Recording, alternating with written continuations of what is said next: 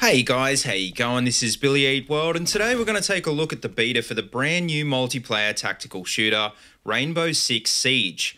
I finally got a chance to check out this game on PC and the PS4 over the last few days, and I've got to say it's been a pretty interesting experience so far.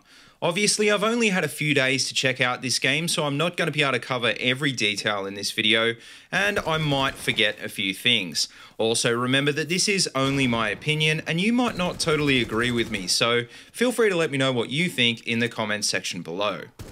So, what is Rainbow Six Siege? Well, it's a modern-day theme competitive FPS game based on counter-terrorist operations. In a lot of ways, the core gunplay resembles games like Battlefield or Call of Duty, but the mechanics in general are a lot more realistic and aren't designed to be as smooth.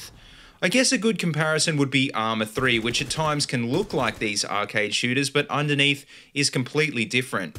What I mean by this is that your soldier moves a lot slower, aims a lot slower, and most importantly, you don't regenerate health and you don't respawn. You could say Rainbow Six also has a lot in common with games like Counter-Strike and Insurgency, which both have a very similar competitive style. Compared to both of these games though, Rainbow Six has a much bigger focus on gadgets and using the environment to gain a tactical advantage.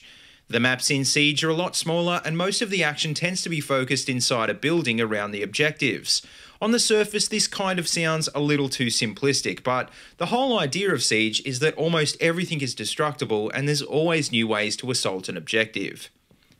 Now, getting into Siege can be frustrating at first because there is a lot of mechanics to learn and it's hard to figure out when to use them all.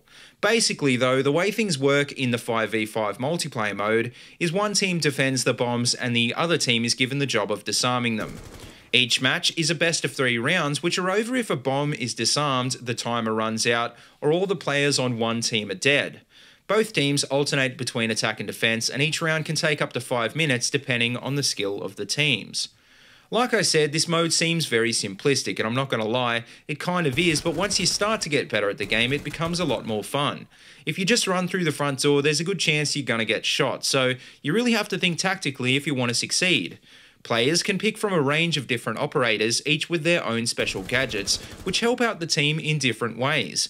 As well as these gadgets, players can rappel up the side of buildings and break through walls, so as simplistic as the objectives are, every match does feel slightly different.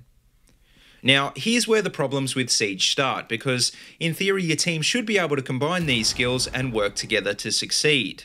The problem is though, this only really works when your team is communicating, which is almost never the case if you're playing solo and getting matched up with random players. Rarely do you get matched up with a whole squad of players who communicate and work together, and this just leads to most of your team doing their own thing. What this means is that even if you do win, most of the time you don't feel like you've achieved anything, especially if you get killed and you spend 3 minutes waiting for the next round to start. Another thing that you realise pretty quickly is that sound cues are a really important part of staying alive in this game. The problem is, when your team is just running around with no leadership, you can't tell whether what you're hearing is the enemy or your own team. When you play with a bunch of your own friends though, it does get really fun because you can stop your team and use sound to figure out where your enemy is hiding. You can also use sound to determine the location of the bomb or other gadgets, but like I said, unfortunately it's pretty rare to find a game where you can actually put this to good use. Now, speaking of sound cues, as you can see in this gameplay, I'm playing solo against AI in the terrorist hunt mode, and I'm moving very slowly. Last night I was playing with 4 other friends, failing hard to complete these same maps, and to be honest, I found it easier today doing it on my own.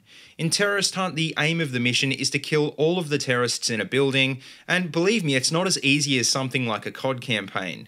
You really do have to stay alert and keep your eyes and ears open, which is why it's so much easier to do solo than it is to do with a team getting in your way. If you've got a copy of the beta and you haven't already tried this out, then I definitely recommend giving this a go, because then you'll know exactly what I mean. The first time I played one of these missions solo was kind of like that eureka moment when I finally figured out what the devs were trying to achieve. As a normal run and gun FPS game, this game gets really boring really fast, but when you use stealth and your gadgets effectively, then it is actually pretty fun. That being said though, I'm still not sure there's enough content here to keep me interested, so hopefully they add some more dynamic modes in there with the final release. But finally, the last point I should make about this game is that after playing it on PS4 and the PC, so far it really seems like PC is the way to go.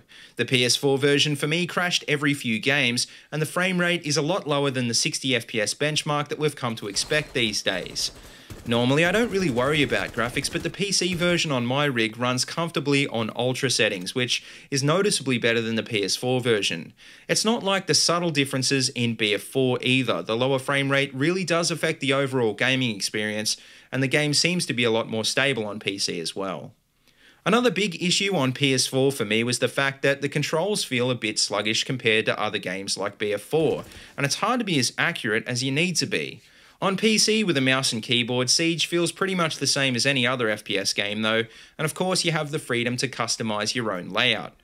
This sort of game really requires you to go for headshots because enemy players can take a lot of damage if you shoot them in the body armor.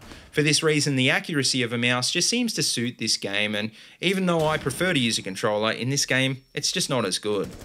But anyway, to finish up, if you haven't already had a chance to try the beta out, well, it is pretty fun, but I won't go as far as to say it's a great game yet. We'll have to wait and see what other maps and game modes the devs add in, and hopefully they'll also improve the frame rate and the stability. I think if you're still debating whether or not to pre-order this game, I'd probably hold off and see what the final release is like first, because there is a lot of work to be done. Also, the networking in this game is a host-based system, which seems a little buggy, and unless they improve this, the game might not even take off. But bearing this in mind, do I think that Siege will take off? Well, it's hard to say because it just can't compete with all of the big-name FPS games at the moment. CSGO already has that competitive side of the market wrapped up on PC, and there just isn't as much content in Siege as you'd find in games like BF4. The only thing this game really has in its favour is the fact that there aren't any other similar competitive tactical shooters on console. I'm pretty optimistic, but the game will still have to come out swinging if it wants to survive, so hopefully it is perfect at launch and it does gain that loyal player base. But anyway, guys, that just about wraps up this review, so let me know what you think of the Rainbow Six Siege beta in the comment section below, and as always, if you like what you see, don't forget to like, comment, and subscribe. Also, check out the links in the description below if you want to see more of my videos, or if you want to support my channel on Patreon, and until next time, see you later, and have a good one.